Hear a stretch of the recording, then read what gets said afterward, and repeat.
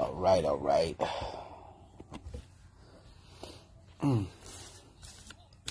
Give everybody a minute to get in.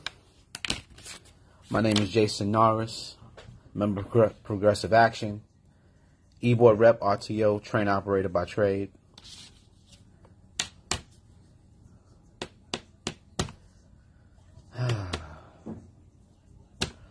Just checking in with you guys. There's going to be a few things we're going to talk about. First off, I just want to have a moment of remembrance. You know, we lost a brother to the family this week, Mr. Joseph, Hilarion Joseph, who, since I've been here for 10 years, I've known 3 people to lose their life while working here. And that's Mr. Garrett Goebel, and that's Mr. St. Clair and Mr. Joseph. I'll let you know that's, you know, sometimes I forget the names and I stumble, and I'm wrong for that. And anybody else who is out here with us, you know, working with us, we're wrong for that. We don't remember these names. I think it's incumbent upon us to keep these names alive and keep these spirits alive, and, you know, to honor them, because of they're part of our family. You know, they've become homogenous with us, you know, and I think it's a great disservice if we forget them, because we can become them. So I'm going to make a more concerted effort to always have these names in the forefront when it comes to our causes and our, you know, our ability to advocate for one another and for ourselves. I think we need to keep these names to the forefront and keep them alive. You know, it also honors their families that we remember them and keep them alive in their presence and their goodwill and who they are. I think it does a great service to help the family with the grieving and having to deal with this in this tragic time. You know, none of us come to work to lose our lives or to take a life, you know. And prayers out to the train operator and the conductor who were involved. I know the train operator, and I know that train operator is going through it, you know. So these are the things that happen down here that we don't sign up for, but we have to hold on to one another and help persevere and go through these things and carry one another and the families as well. You know, we have to make a concerted effort to, you know, keep that attachment, because we sign up. When we come here, we think this is just another job, and we sign up to be part of another family. So, you know, we have to do the family thing and keep our loved ones and our co-workers in it, you know, hold them up high when they pass. All right. We're going to be talking about a few things today. The first thing, let's talk about the charges that they put on Mr. Drummond. Now, we know that Chris is a staunch advocate for all of the people. I mean, a staunch advocate. You know, since I met Chris, Mr. Drummond has been, I mean, 4 wheels to the ground running. You know, even when he was on probation and he was asked not to be so out there because he's on probation, he didn't care. He was out there for us. He was out there advocating, and he wanted better for us. Now, a lot of it comes from, you'll hear him say he had opportunities, and, you know, he was other places. And, you know, sometimes when you have other work experience and you see how other working environments are, you see how toxic the one we work in is. And he's shown that, you know, that, you know, this is something that is unordinary. It's not common. So with the charges that they hit him with, and I'm going to tell you something right now. When we ran as a slate on the Progressive Change, that's something we encountered. The gerrymandering, the trying to knock people off of your slate. And Canelo was against all of it. What a difference 3 years makes. Now he's advocating for it all. Now he's lockstep with it. It shows you how much release and how much cachet has holds the release and being beholden to somebody, and it's a law of wanting to be in. Because if he would have held true, he would have reached out or just made a blanket announcement or a statement that, you know, you don't have to do this. We're going to honor the signatures. We're not going to play no games. This is a total 180. This is a total 180. He was totally against all of this stuff when we were running. You know, using his famous line all the time, oh, it's asinine what these people are doing. It's asinine. Everything was asinine. It's not asinine anymore, is it? It's not asinine anymore. And this is the same bullshit games that these people play all the time. They want to knock off your slate, the people on your slate. The fight. Why would you handicap the union? The people are the union. Why would you handicap the ones who want to fight? Most times that's because there's an agenda set, and if anybody like that comes along, they're a disruptor. Now, if they get to disrupt the status quo, that ends the administration. This administration looks like they have no control. But if you're exhibiting these things and you do not serve the people, then you're really not of service. You're not. You're not of service to us. And that's the problem. Is that there's these agendas going on that are servicing pockets in the minority. If we're not all succeeding, none of us are succeeding. You know. By the way, good afternoon, everybody. I see y'all out here. I see it for myself when I sit in these e-board meetings. And the first thing I want to tell you about the last e-board meeting, the encounter I had with Mr. Davis after the meeting, I wanted to ask during the meeting, but I held off. Because the question I wanted to ask, I didn't want to put him on the spot. I really don't care how they view me. That doesn't mean shit to me. I work in RTO and I stay in RTO. I know how RTO feels about me. I don't care shit. I don't give a shit about how the administration feels about me. I don't care about my department slate, and I'm not there for them. I'm there for you guys. You guys put me there, and you guys told me to go to work for you, and I do it. I do it. I don't care what the VP says. I don't care whether he likes me or not. That's of no consequence to me. You know, it's gotten this far that we don't even speak. You know, we don't speak. It doesn't bother me. I still can get my questions answered. I can get the job done. It doesn't bother me. But what happened is this meeting was the first meeting we had to have after the statements were made from Karube and the statement was put out from the union by Mr. Davis. Now, in my department, I know other departments have supervisor contact, but RTO in itself is very heavy contact. We sign in with ATDs and dispatchers. Superintendents are sometimes in the CRCs. TSS is in the CRCs. They're roaming the lounges. You know what I mean? They're there. We move about from terminal to terminal, from one hand of a supervisor to the next. In the middle of the road, their TSSs sporadically or just making their rounds. They're out there. So my question to him was there any other way to handle this situation other than picking a fight? And I asked him, and I said, do you have professional courtesy to speak with this man behind the scenes? Because we were told in the September e-board meeting that the lawyer notes would resolve this problem. Now, my question is, when this information surfaced, I believe it was the end of July, August, this information surfaced about a side letter and all of that. If the lawyer notes denoted that you would be absolved and there was a misunderstanding of the understanding, then why not just pick the phone up and call the man and go, listen, even if we're not good, just handle your business behind the scenes.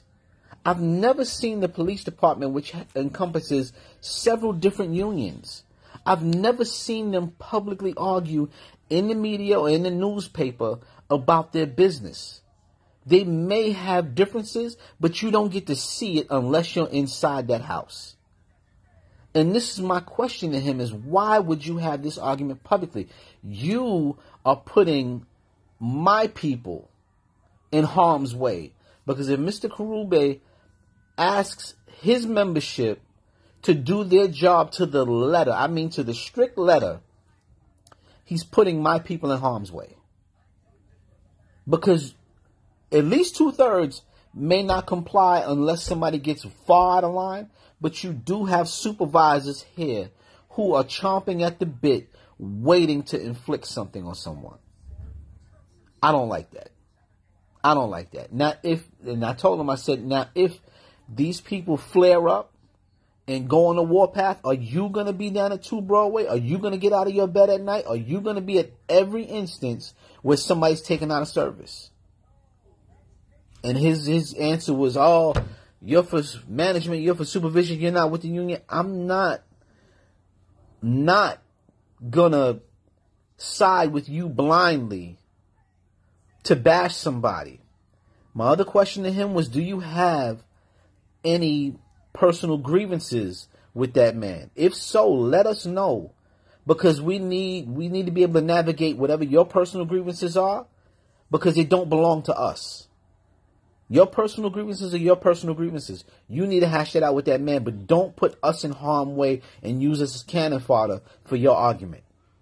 Don't do that. And it pissed me off to see that he was more interested in his perception and whether or not we were protecting or helping him or pushing his argument. Everybody in that e-board room, except for maybe RTO and a few others, RTO is not released. We're not beholden. We're not released. The reps who rep for you guys are not released. The people who really serve your interests, we're not released. And we're out here in the field and we hear what you're saying. Jossie Suggs, David Modest, myself, Michael Taylor, we're out here in the field. And we hear what you guys are saying, and we bring it right back to the hive. And we let them know what's going on.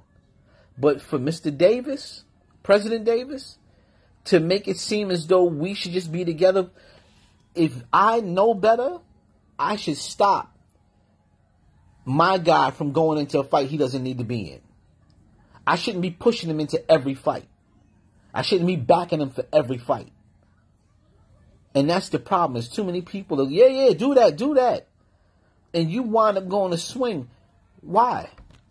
Why would we need to fight SSA? We really need to fight SSA for everything? We need to fight for them with him for everything? If we were wrong in putting out this information or just having the courtesy to go behind the scenes and keep it quiet, that's all that was needed. That's all that was needed. You keep it quiet. Hey, how you doing? Listen, what's going on? Just sit still for a moment. We got this. We're going to make sure that we didn't do anything to hurt you and we didn't want to drag you into nothing. Simple. Simple. It's just being adults about things and making sure, because whatever happens to them, they try to force on us. Whatever happens in SSA and they wind up taking it, they try to use it as a bargaining or tool or leverage against us. Now, whatever happens to us surely happens to them, because they say we're the larger bargaining unit. And that SSA has no choice. If we took it, they got to take it too. So this kind of back and forth, we need to stop and become a little bit more aligned on the issues of the working environment and the tenets of our contract. Because we're all here together. Whether we like it or not, we're all here together. And you get to SSA because you were in TWU 100. You just don't get hired into SSA. You have to leave one to get to the other. And you come up through the ranks. It's the only way to get to SSA. I've never seen any open competitor for TSS, ATD, or TD. I've never seen that. So they have to come from somewhere. And how they leave TWU sometimes turns them into something else when they go to SSA. how they're handling TWU Local 100. If they handle very poorly, they go to the next stage and they on a warpath, some of them. Why? Why? We're all here together. The railroad don't work without everything have to work with it in one hand and the other hand. Right hand, left hand. We need it all. We need it all. I don't understand why the fight is there, but we need it all. So, this was after the meeting, and it was kind of a little tenuous because anybody who knows me knows that I'm a respectful person until I feel disrespected or I feel you're trying to go at me. And I turn into another person. My mouth can become very reckless, and I've been told that, I can say some shit. A lot of y'all who know me know I really don't play those games. If I got a difference of opinion or whatever, I'm very respectful as to how I bring it about because I know where I can go with it and I know where I will go with it. I don't want to do that, but I do want to gain an understanding because I'm not around these people all the time. And when I'm out amongst the people, I want to be able to speak clearly and represent properly. So I try to go for understanding of everything first. I don't want to, misspeak or anything like that. I want to tell you exactly what it was and what my interpretation of it is. And then I hear back from other people what their interpretation is. That's just how we get the information to pass across. That's it. So, excuse me. This is just this is how I'm going to comport myself, and I'm going to stay that way. They don't like it, they don't like it. But I'm not going to side blindly. And this is one of the tenets or one of the problems that I had speaking with Mr. Davis is that he asked for my full compliance. And I told him I don't give anybody that. I don't give anybody my blind support. I don't. It's plenty of times where me and Tremel argue like two brothers, over a basketball. But none of y'all get to see that. None of it. Y'all don't get to. If me and him arguing and we in the same room, none of you would know. None of you would know. I treat him just like I treat my brothers. I give him the same amount of respect. Whatever's going on between us is between us, and it's not for anybody to know. Try to gain that rapport with the top four, but I'm not here to blindly support you. You got to earn my support and my respect the same way I want to earn yours. So if it can't be earned, it's not going to be given. And then whatever's given is not honored or respected. And I don't want it. So if you don't want to respect me, you don't want to, so be it. We just passed by two ships in the night. That's it. But the same way I treat, many of y'all have seen, inside of Progressive Action, we argue, you know what I mean? Sometimes it's like the Loud House. You know what I mean? We argue, but it makes for better ideas. It makes for better understanding. The compliance, we're not compliant. It's just that after everything is hashed out and we shake hands and we dust each other off, then we come and we bring it out to the public. That's it. But y'all don't know how hard fought and how we have to stand on what we believe in our word and whether or not we're going to research or fact find something to make sure that when we bring it out there, it's out there and it's properly and we can speak about it. And we can stand behind one another and embrace one another and hold each other up because we know the due diligence has been done. That's what it's all about. That's what it's all about. So the thing with Mike Ruby, I didn't like it. I didn't like it because it puts my department at a disadvantage. And I don't know how many other departments have the kind of contact that we have. I see buses, you know what I mean? A lot of the times it's end to end. And then, you got supervisors who roam in cars. But RTO is very heavy. We get our interval changes, all of that. All of that's dispatchers. So those are supervisors we're in constant contact with. My brothers and sisters who are in C Division. There's supervisors crawling all over work sites. There's supervisors crawling all over the yard. Everything is very much overseen. And we're not trying to run afoul of one another. It's not what we're doing. But when you put us in a problem or a bind to where we have to watch everything for nothing. That's wrong. That's wrong. Something that could have been a simple 2-minute conversation could have quelled all of this. You know, it was astonishing to see, you know what I mean, that there is no professional courtesy here between the two unions that are really running the show here. It doesn't make any sense. It doesn't. All right, we're going to leave that where it's at. If you got questions about that, you can ask, but I'm going to leave that where it's at. If anything needs more clarification, I'll give it. The next thing that we want to talk about, and you heard Mr. Drummond, Chris, and Tremel talk about, is this congestion pricing. Congestion pricing came up in the October. Came up in the October meeting. My question was, did they talk about this in negotiations? And from what we were told, it was brought up. The company didn't want to speak about it at all.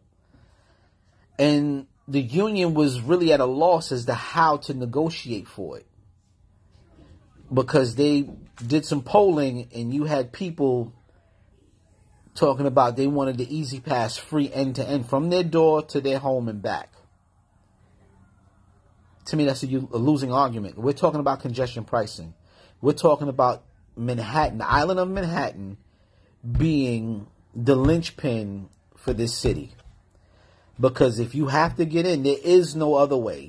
If you come from Pennsylvania, Jersey, upstate, you got to come into Manhattan if you work in those locations. If you work in Brooklyn, Long Island, Queens, Staten Island, anything going into Brooklyn, that should have been the crux of the argument.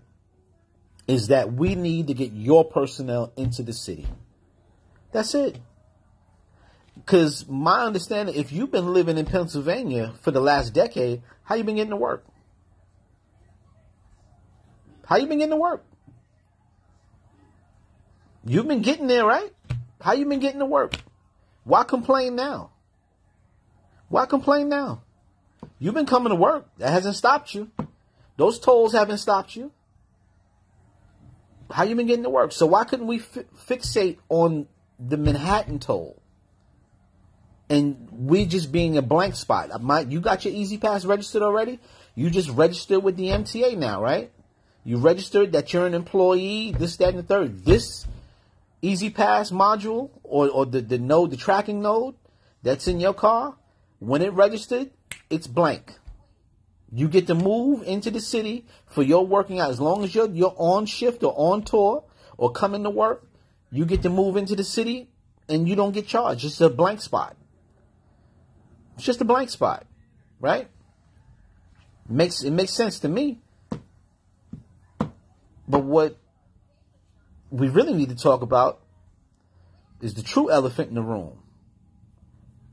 I wouldn't mind paying $15 to get in the city if I was making a hell of a lot more money. More money means more control. That's tantamount. I don't give a shit if it's $15 to go into the city. If I'm making far more money, I can go into the city. Because the more money I have, the more control I have in my life. That's what I want. $15, maybe you park and ride. If you're going from Pennsylvania into Jersey, you park and ride into the city. And that may be far cheaper than actually driving in. But if you're making more money, you have more control of your life. That's the key to this victory. Is not taking a $15, because that's what, if they negotiate it down to maybe $4 each way or whatever, you know what I mean? If anything comes about this, you're still down $8, you know what I mean? Maybe $40 a week, right? That's maybe for a train operator at top pay, that's an hour worth of work, hour and a half, maybe 2 hours with taxes and deductions. Is it really worth it? Or $5 an hour more? You understand what I'm saying? Would you rather, all right, you negotiate that down, but to offset that, I shouldn't, you know what I mean? You're actually charging me to come to work.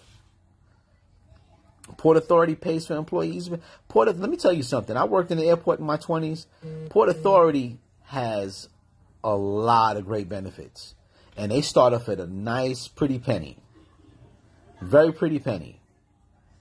But my thing is, more money in your pocket leads to more control. And more control over your life means more comfort, better ease, better quality of living.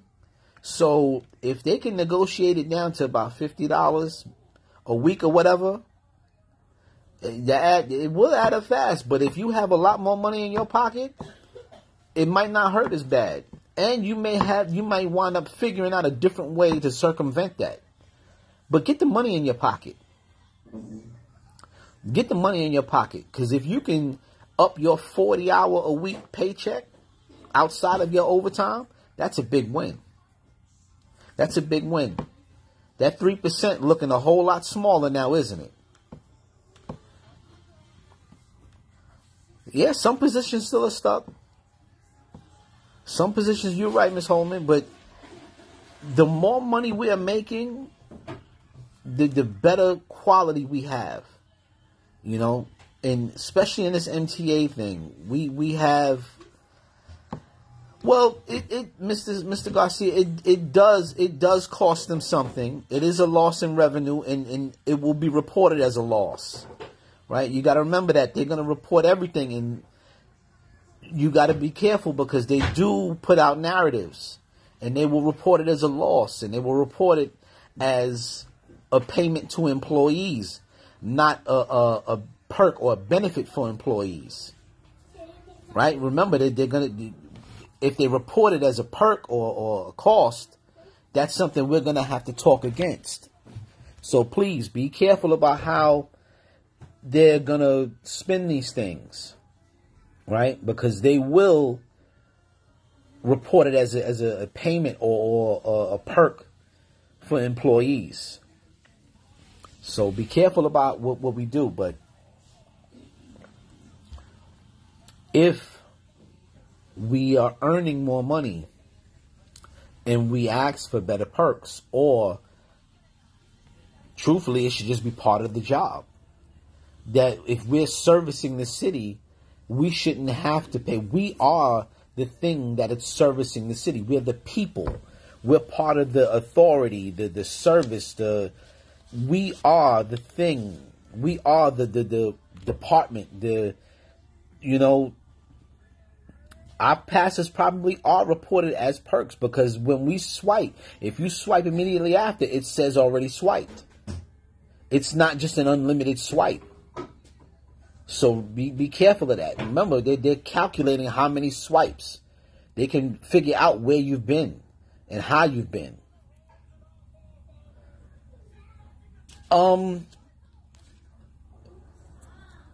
Should you have to pay when you're off duty? I think that's something we shouldn't entertain right now. I think we need to lock in us not paying to come to work. We need to lock those things in and have them in cement as cornerstones. And from there we expand to maybe having a discount when you're off duty. Because I don't know about you, but where else are you going to see a Broadway play except Manhattan? Right? See, NYPD has unlimited swipes. We don't, and we're employees of the company. But they're probably going to tell you that as law enforcement, they can't be prohibited or slowed down from doing what they need to do. Right?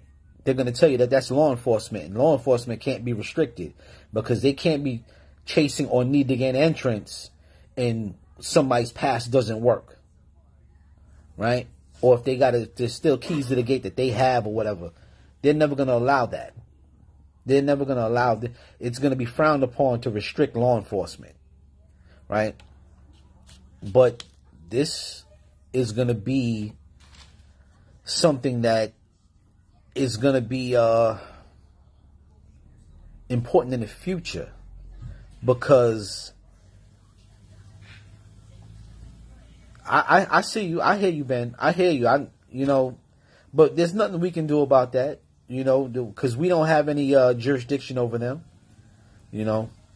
But this is going to be, for me, I think this is going to be another milestone right here, because this could either put more money in our pockets or take a whole lot out. That's what the crux of it is. It's either going to put a whole lot of money in our pocket or it's going to take money out. Now, I'm of the belief that you should be paid more first, and if I'm coming to work, I should be a blank spot. I'm coming to work. You can't do it without me. Everybody who works in Manhattan in those bus depots, if they're anywhere near that congestion pricing area, it shouldn't be a problem. They should be able to come to work for free. Why should they be restricted or told how to come to work? It makes no sense to me. I've never seen a bus depot without a parking lot. I've never seen a bus depot with area where there was no parking or whatever. I've never seen that. And for the most part, most bus depots I've seen have parking. I think East New York, is the only depot I've seen that the parking is very restricted because of the area that it's in. Other than that, I haven't seen another depot that has that problem. So, if that's the case, the depots in the areas that you come into that congestion pricing area, any employee who has to work there should be able to come for free for now, until another deal is worked out or a deal is worked out.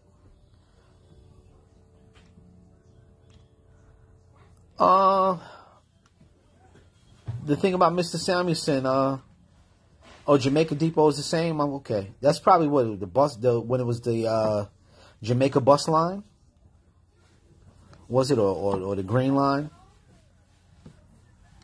I don't know if Mr. Samuelson should have quit or not, but I know it's not beneath him to pull stunts. So I don't know. I know he desires a political career. That's something I've seen, and I've been witness to it firsthand. The way he comports himself and moves around, I've seen that. I'm not particularly certain what his thinking is, but if you're somewhere for your members, I wouldn't leave the room until they blow it up or close the shop, because I want to know what's going on with my people. And you are right. Ben Ting, you are right. There should be no problems with us being able to live here. We should be able to live here comfortably, because I've said this before. The people who make the money we make, do the jobs we do, we are the middle class. And the middle class is the class that holds up the whole economy. Rich people are not beholden to time and place. The middle class are. The middle class doesn't go out any and every day of the week. Whatever our off days are, and most of us who are middle class, outside of civil service titles, who run jobs that run 7 days a week and 365 days out of the year, but most middle class people fill the malls up on weekends. Casual dining, we fill up on the weekends. Movie theaters, we fill up on the weekends. Department stores, we fill up on the weekends. Supermarkets, we fill up on the weekends. Green grocers, variety stores, all of these things we fill up. We are the people who are buying these things. We are the people who are buying homes. We are the people who are in Home Depot on the weekends. We are in Lowe's on the weekends. These are the things we do. Whatever off days we have, we are in these places when we have our off days. When I had Tuesday and Wednesdays off, my family knew Tuesdays and Wednesdays were most likely the days we were going to be going out to have a casual dining dinner. We would go to the movies. We'd go do anything because those are the days I was off. We are the people who support those things. Rich people kids do not work in the malls. Middle class people kids and low income people kids are the people who are working in the malls. We are the service providers. Our children are the service providers. Our children are working part-time jobs and things like that for high school and college. Our children are doing those things. Because of our consumption and our need to buy these things, we do these things repeatedly. We buy groceries. If you're rich and wealthy, you can afford to shop online and do things. You can afford to do what you want when you want. Absolutely, Mr. Jones. Absolutely. He is there for his own self-serving needs. And a lot of people don't get to see that. They don't get to see that side of him. They don't get to see him in his true regalia. They don't get to see that. You know, I've encountered him several different times. When there's this, if it was such a wonderful thing to have him around, why was our contract so shitty?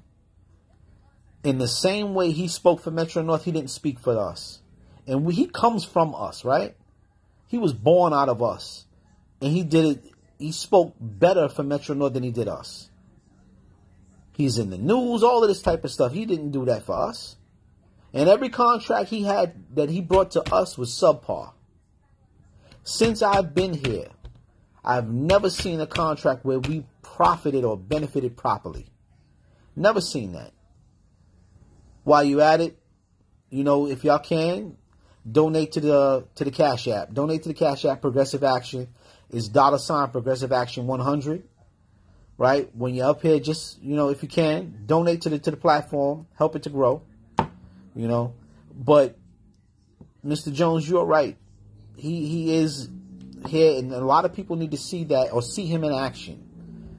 You know, he likes to be around smart people to challenge him to say he's a smart person as well.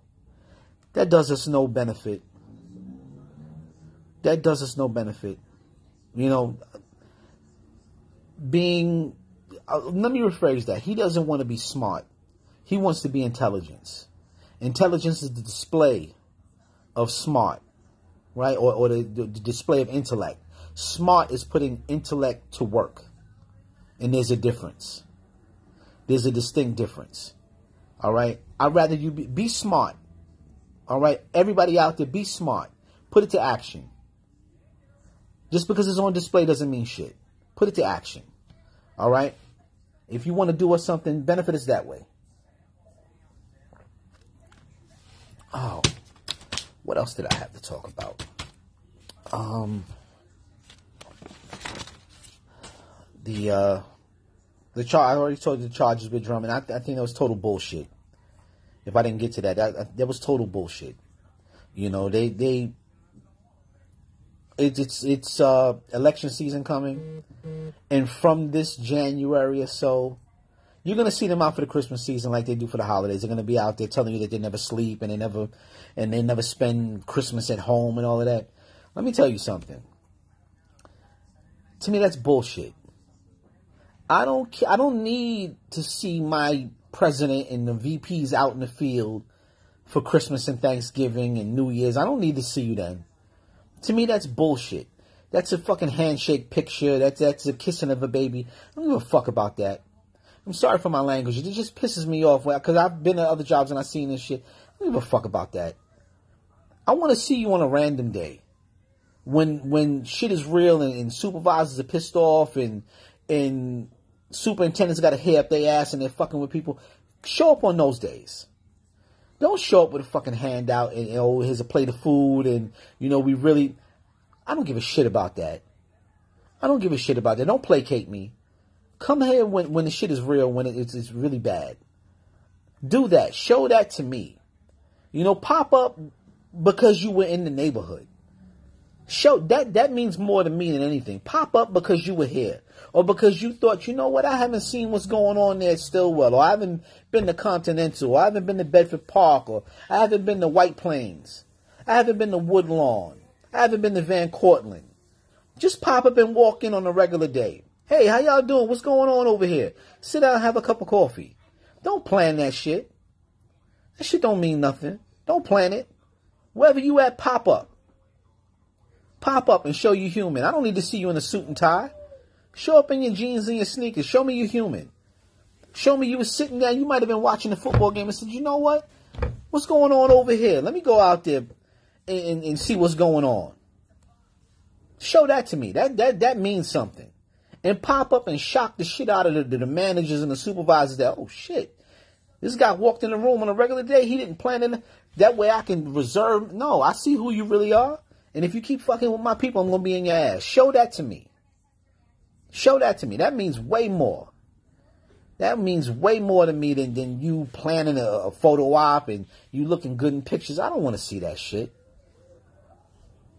If you are our authority figure, show it. Show it. Show it. That's what I want to see. Show it. Anybody got any questions? I'm still trying to think about if I'm missing something.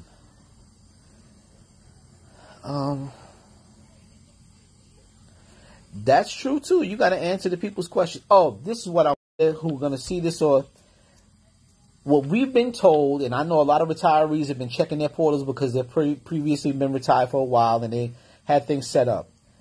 This whole conversion of the healthcare is going to take effect January 1st.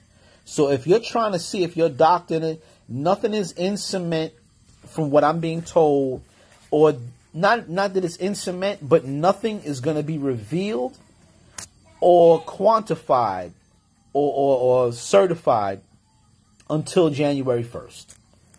So if you're looking to see if they're like at the hospital special medication, or the I believe it's the hospital of special surgery in Manhattan, all these things, if they're going to be involved in this plan, you're not going to have that information available to certify or quantify until January 1st. All right. I know a lot of retirees have reached out and they say that this hospital is not participating, and this one is, from what I'm being told, and this is from Mr. Davis himself, is that none of these things are going to be available to see or check out until January 1st. And the impetus is for them checking on these things and cementing and nailing it down was because of some of the questions I asked, and others, well, two other people on the e-board, Mr. Springer and Mr. Kemp. We've all asked questions about how, because a lot of times when a lot of people have HealthPlex, and a lot of dentists and a lot of dental groups jump in when it's our open enrollment, because they see a strong uptick with people coming in, and they'll make their money by volume, doing a lot of cleanings and things like that.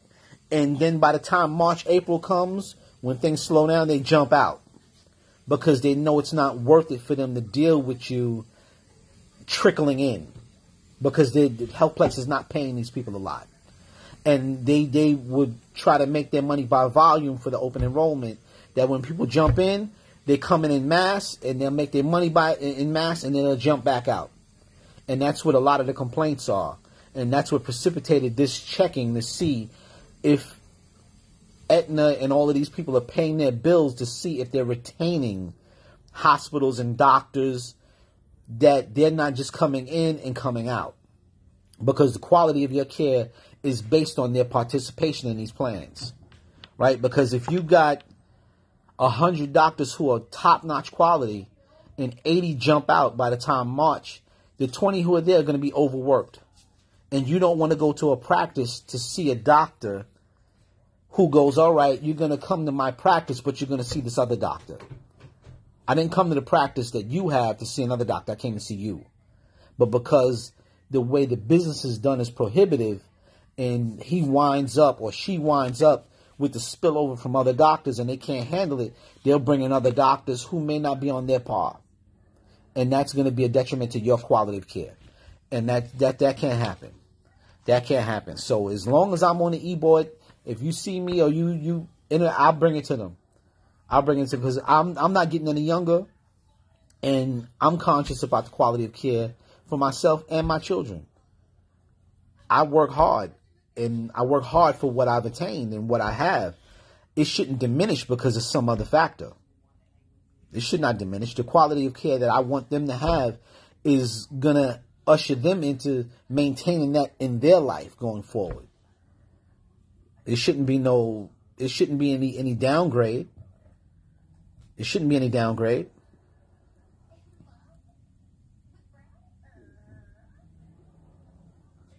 I couldn't tell you why the investigation was leaked, or whether or not it was leaked or not to the press. I can't tell you that for certain.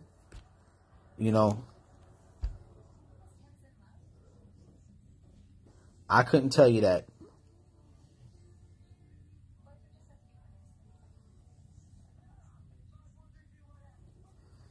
I'm unaware of that. The new bus is coming out. I'm not aware of that. I will talk to. I'm close with the TA Surface reps. I will talk with them about that and gain an understanding.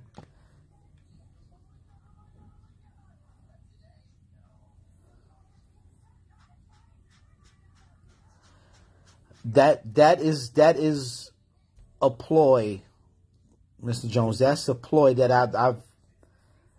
I've been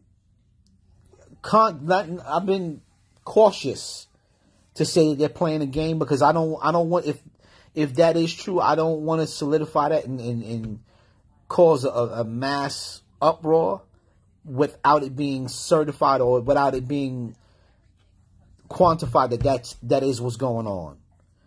But I've been very wary as it's like herding, the cattle to be slaughtered, and I don't like that. I don't like that either, because it's, especially with the healthcare, it's crazy, with the healthcare that you are. You're not. It doesn't seem like they're so feverishly bought in to make sure it's great. It's sort of like how Crazy Eddie, those 80s and 70s commercials where it was so animated. Why so animated and so adamant to get everybody converted in, and not give them everything, and not make yourself available in mass, right? The retirees should be inundated with information. They should be telling the union to slow down, right? The retirees shouldn't be in a position where they feel they have to pull it all out of the union. They should be inundated with this information, and they should be so swamped and buried that they in their heart, they know, well, damn, they did everything. But it doesn't feel like that. You're right, Mr. Ting.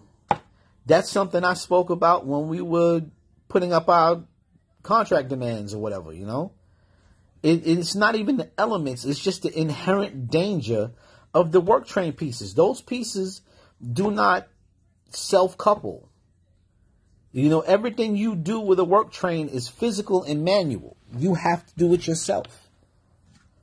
These systems don't work with it. Every car in C Division is a separate entity that everything has to be joined physically and manually for it to work.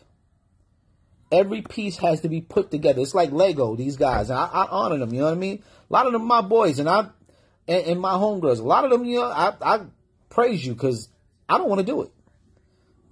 I've worked outside, physically outside, for like 15 years out of my life. I don't want to go to that. And they all see me, and then when we talk, I tell them, I don't see myself coming there. I don't see myself coming there at all, because it's a different type of world down there with y'all. All my brothers and sisters who work in flagging and in the elements and all, it's a different world. I've done it when I was younger. I'm not that spring chicken no more at all. And I'll tell you that in a heartbeat. That ain't me. Them elements, I work the damn road, and I don't even want to. I'm pissed off when I got to walk 2 car lengths just to get back under the structure still, while to get away from the elements. I'm pissed. I don't want rain or none of that falling on me. I'll tell you that in a heartbeat. I'll tell you that. Mr. Blaze, what's up? This contract, absolutely it was, and this is my whole thing. If you weren't here in the beginning, this is why the congestion pricing. If we made more money, we'd have more control. We may not have to drive into the city if we made more money. You might buy, if you lived out in Pennsylvania or Jersey, you might buy a ticket and come into the city and then make your way a different way. You may take the train or whatever, because you have the ability to not have to work so much overtime. Or, most of the time when people tell you that they want to be in their cars and they want to ride independently, is because they want to put the job away. They want to travel without the job. They want to go home without being reminded that they work in transit. They want to be in their own atmosphere with their own company, listening to music, or if they listen to the news, whatever it is, but they want to get away from the environment that they were in working. They want to separate themselves and decompress. That's why. Who are in charge of negotiating the contracts? That's the e-board in your top four. The e-board in your top four, and then there's also a negotiations team. And you got a team of lawyers as well who work for the union. All of these, this entity comes together.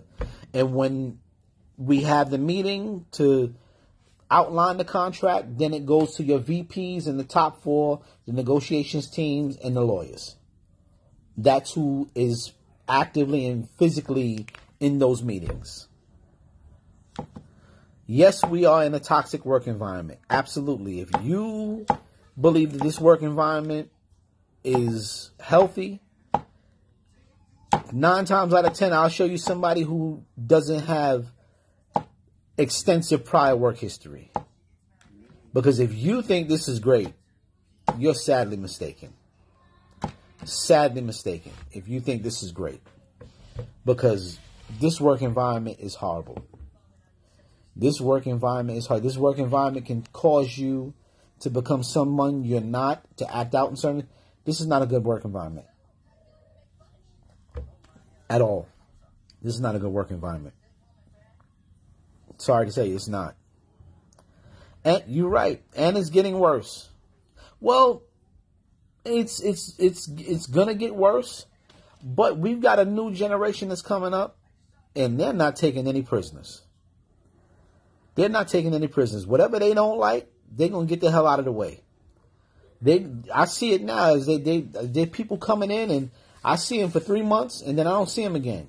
Some of them I see on the street, and I go, "Hey, what happened? Man, I gave that job back, and I'm doing it, and I'm doing better." And I'm like, "Oh wow!" Like they're pulling the trigger. They're not playing.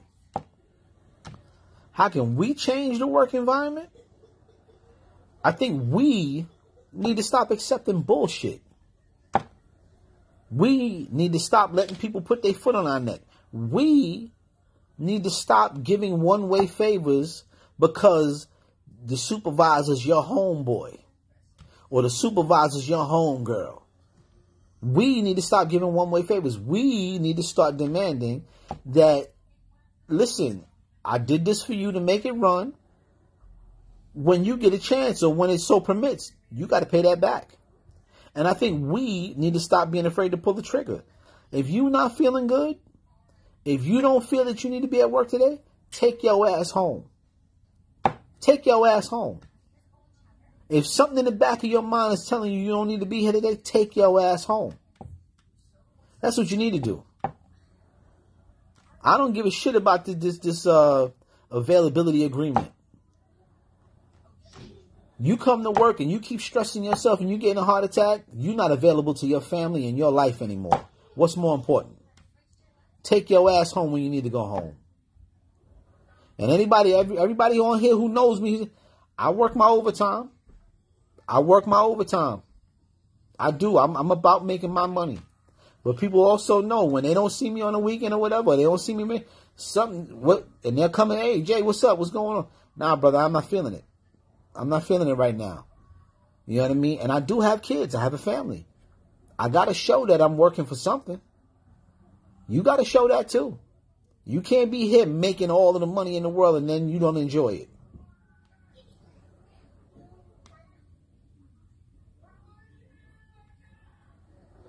That is correct. That is correct. We do have a whole swath of people who have just enough time to become a supervisor. And they become a supervisor. And to tell you the truth, a lot of supervisors do not deserve to be supervisors if you based it off their professionalism and the way they interact with people alone. If you based it off of how they interact with people and their professionalism, they would be excluded from the job. They wouldn't even be interviewed. And that's a high percentage of them. They would not be interviewed. They do not qualify. They do not qualify. You know, it's not even, I see you, Ben, it's not even about the knowledge. You know, having knowledge trapped in you and not being able to communicate it is a problem. And that's one of the biggest problems I've seen here is communication sucks. How you communicate with somebody, how you exchange information and interface, it's horrible. It's horrible here. It's horrible. You know, you got a lot of people who feel that they promoted that it's their turn to turn the screws because somebody turned the screws on them. That's bullshit. That's bullshit. Total bullshit. You know, I absolutely, their ego goes way up because now they think they're somebody. Let me tell you something. When you get your pass, if you start off as a cleaner, if you're an asshole and you're a jerk, and you do not evolve, you're going to be that until you become the actor or the chief of transportation. You're still going to be an asshole and a jerk. Nothing is going to change. If you do not evolve and change for yourself, nothing's ever going to change. You're going to be who you're going to be regardless. So if you think by promotion you're going to be accepted because, no, that's not acceptance. What you're feeling is fear from other people because they fear that you have power to wield over them. And what you feel from the other segment of people is disdain because they know you truly have no power. Because when we go on the other side of that turnstile and we hit the street, you are nobody. That's what you're feeling. But you're intoxicated by the feeling of that fear because you've never had respect in your life. Nobody's respected you because respect feels a whole lot different from fear. Respect feels totally different from fear. And those who are respected, they walk with their heads high and they know they feel comfortable in any room. They feel comfortable in any room because they know they're not purposely looking to hurt anybody. They're just doing the job that they're paid to do. And this is nothing personal. But that is the problem, is that too many people confuse the feeling of fear with respect. And if you never felt either one, you don't know how the difference is. Now, on to Tier 6. Tier 6 is a big thing for us. Now, some of you have seen Donald Yates' video, and even President Davis says, oh, yeah, some people may overpay. The crux of that argument, or the fear they're trying to instill in you, is that they cannot get NICES nor the MTA to MTA in particular, to nail down what base pay means. They cannot get them to go, this is what a clear definition of base pay is. Now, the definition that the lawyer gave us is whatever you're running your trick, and that's in the contract. But with this Tier 6 thing is, if it's not challenged, it allows them to have a gray area that if it serves us too well, they're going to try to change that narrative or change that definition. Because say you're making $180,000 a year. It's a $90,000 pension. What's not known is that the reason we got Tier 6 is because they failed to manage the pension system properly. And they had to go in and ask taxpayers to prop it up. Right? And that's not something that happens often. Right? Doesn't happen often at all. But they'll try to make the payment seem as though it's coming from tax money. If I'm paying into a pension system and we're paying in mass, and this pension system is supposed to be profitable, that's how we maintain it. If they mismanage it, the money has to come from somewhere, because you cannot say that I promised you a pension and I'm not going to give it to you any longer because we mismanaged something. Because remember, the people who are paying into the pension do not manage it. We do not manage our own pension. There's somebody, there's another entity, NICE's in there. They are managing this money for it to grow, right? They're managing it for it to grow. If it doesn't grow and the pension system is leaking or bleeding and they still have to pay out, it becomes a problem, right? And it's an inconsistency. But you promise somebody that they're going to be taken care of. Because remember, civil service people or workers never make fair market. No matter how good of a contract we have, we're always going to be behind fair market. This is what the trend has been. We're never ahead. We're never able to demand fair market, right? If you look at the skills trades out there, the people who do plumbing through other locals make top dollar. The people who make, or the plumbers who work for civil service entities do not get to charge those fair market prices, because their trade-off is the people who work fair market can be without work for 2-3 months. Civil servants are guaranteed to work, right? They're guaranteed to work, and especially if you can negotiate not to have furloughs in your contract, or where you have work furloughs or layoffs, you're guaranteed work even if there isn't any work. You come on, and if you sit for the day, you sit for the day. But that's the trade-off, is that you make a little less than fair market because you're guaranteed, right? That's checks and balances, or the kind of balancing act that we work, or that we have to work with. So we're never going to make what free enterprise makes. But the living we make should be at a certain standard. We shouldn't be far off at all. We shouldn't be far behind free market. You know, that's something we shouldn't be. We shouldn't be behind free market like that. There's a certain level of inequality that is going to be natural to the dichotomy of it. It's going to be natural to the environment. That the people in free market sometimes have an explosion. They have a 5-year run where cash is like a waterfall. But then they have to plan for the next 5 years as well. Civil servants really don't, we're not in that kind of, we're not beholden to that. And that's the trade-off. We have consistency. They have inconsistency. They're rewarded for the inconsistency, because when they're asked to work, they work.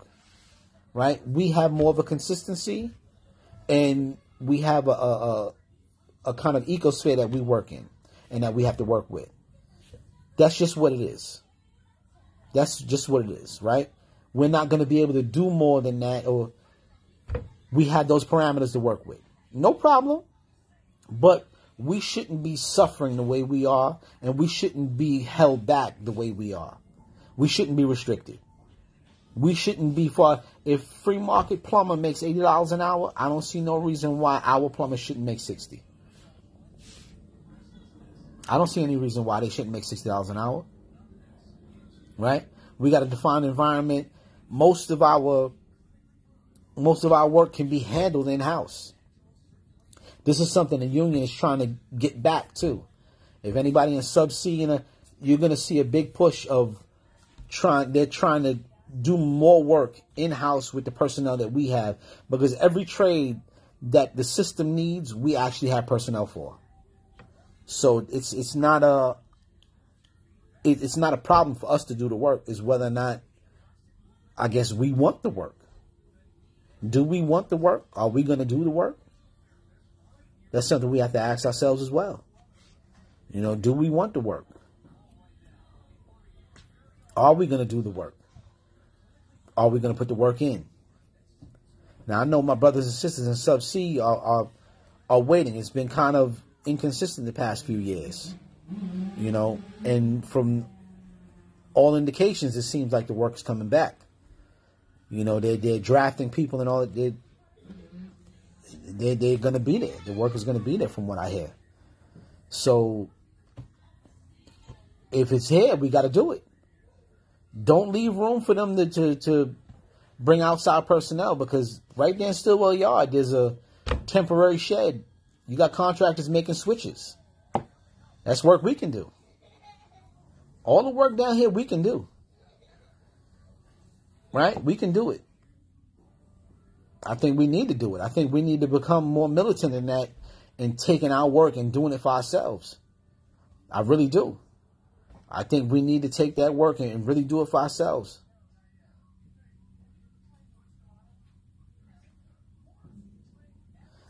Absolutely, it's a difference. It's a major difference.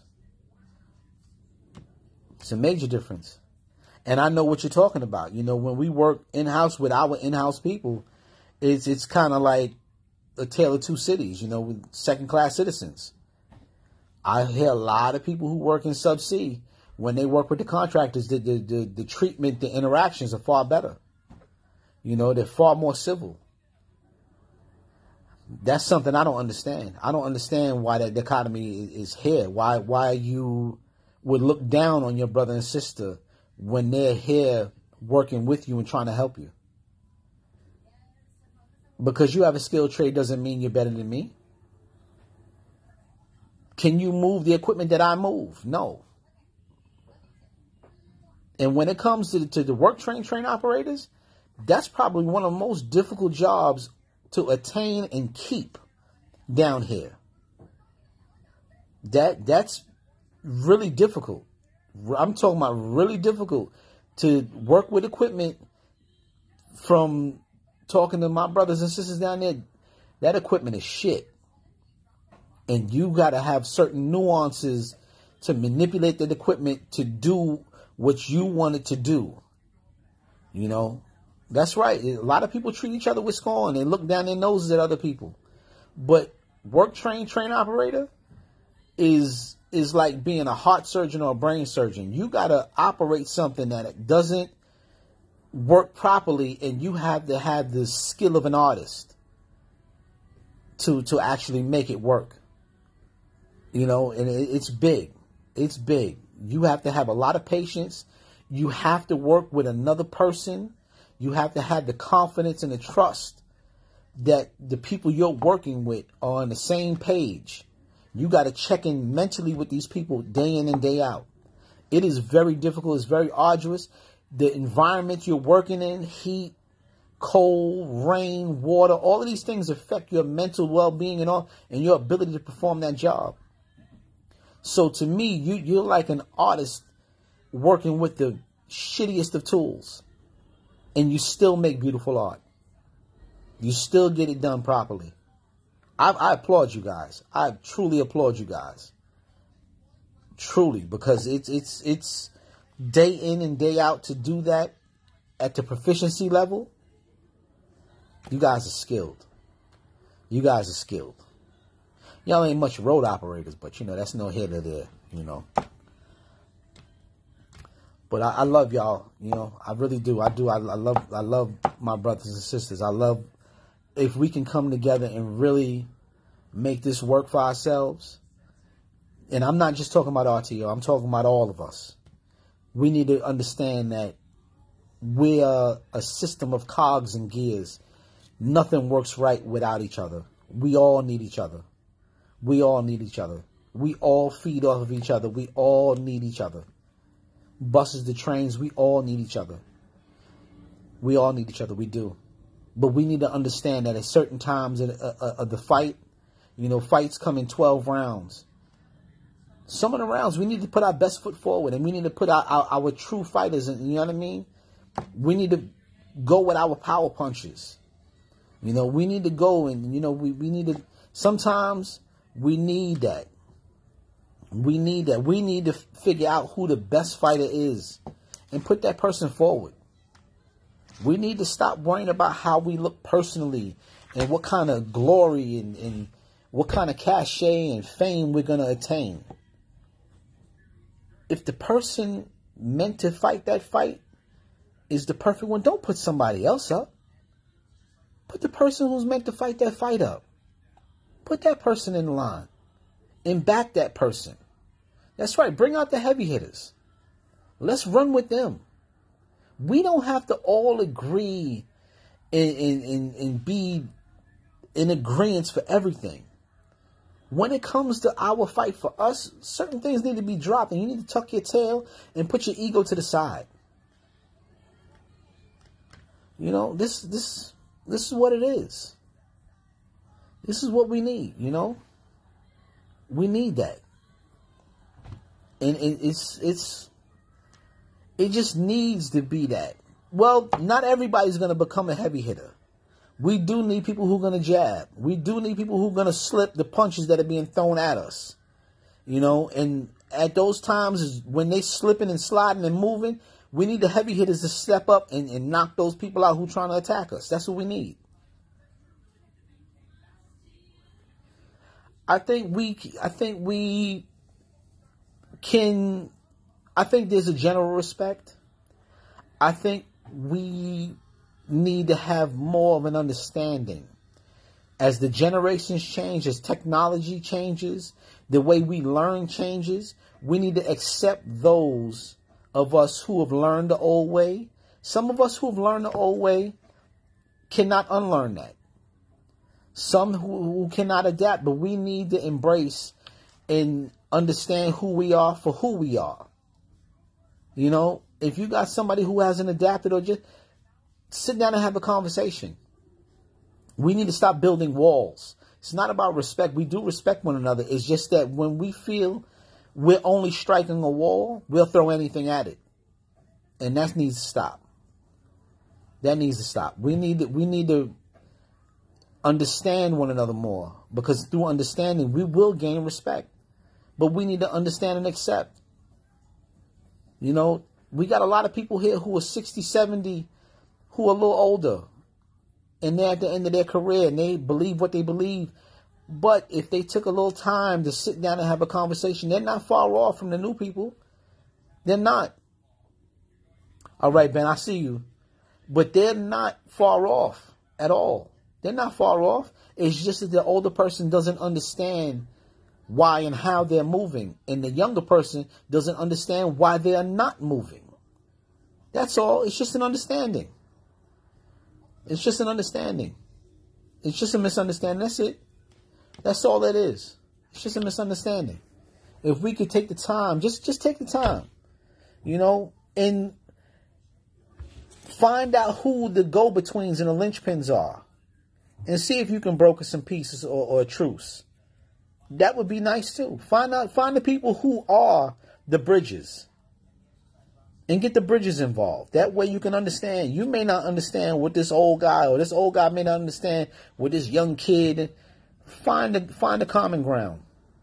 We find the common ground, we all can be. You know, we can all be a force here. But that's say my piece. Please. Oh, before I forget, my brother LaShawn Craig has a Cash App. The Cash App is posted. If you can help out. I'm talking about an incredible man, incredible person. I mean, truly knowledgeable, very relatable. If you ever come across this man, engage him. Talk with him. You'll be better for it when you come out of that conversation. Trust me. Please help and support him. Please help and support him. This is a very honorable man. Please help him out. You know, whatever you can, do whatever you can. Please help him out. The man is an outstanding person, outstanding character. Help him out, please. You know, help him out. That Cash App is posted in Progressive Action and other groups. Please give him a hand. And if you can, just reach out. If you want to reach out and talk with him, trust me, you will be better off. The man is knowledgeable, a lot of foresight. You know, the mind of a builder. Okay, so if you can reach out, Help them out. All right? All right, people. Good talking with you guys. Till we meet again. See you.